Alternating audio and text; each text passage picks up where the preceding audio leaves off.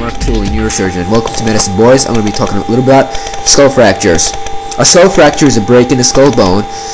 Skull fractures can injure arteries and veins, which then bleed into spaces around the brain tissue. Fractures, especially at the base of the skull, can tear the meninges, the layers of tissue that line the brain. Cerebrospinal fluid, the fluid that circulates between the brain and the meninges, then can leak through the nose or ear.